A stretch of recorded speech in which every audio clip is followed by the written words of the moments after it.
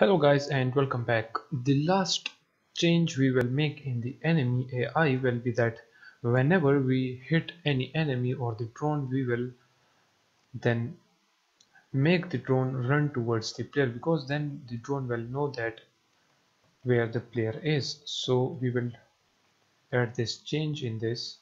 Open up the enemy script and right down below, as you can see, we have done that right here. When the player pursues us, then we increase the radius and the shooting radius as well. So we will do the same when we attack the enemy. Okay, so right here, when the enemy health becomes decrease, then we will increase the vision radius and the shooting radius as well. For example, let's make the vision radius as 40 then, and let's make the shooting radius as 19. Okay, so when we hit the enemy, we will increase the vision and the shooting radius.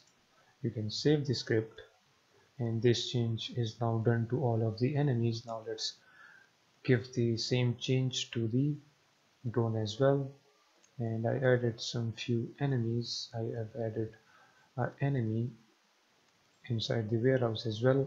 I told you how you can add different enemies in the previous video, so go ahead and watch that video. And the enemy which I have added inside the warehouse, I make his vision radius and shooting radius lesser. Okay, and the other enemy's vision radius is 11 and 5. Okay, now let's do the same for the enemy drone. So let's open up the script. Right down below,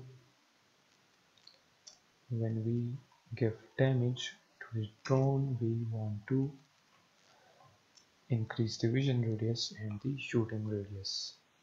Now with this done, save the script, get back to Unity, and guys, you can see we have this warning. Okay, it says hide inverted member component dot animation, use new keyword if hiding was intended.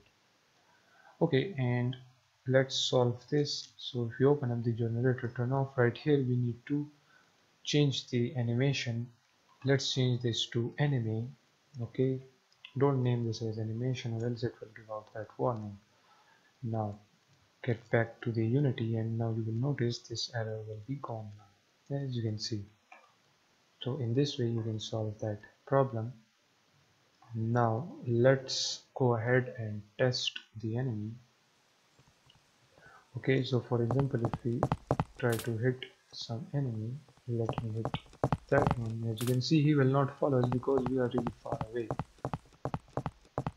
But if we try, as you can see, we have hit it. This enemy's health was down, and as you can see now he can shoot us, and if we try to run away from him, he will follow us. As you can see, he is now following us. As you can see. So now the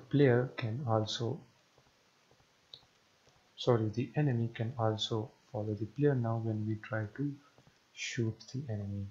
Now with this done, let's end this video right here.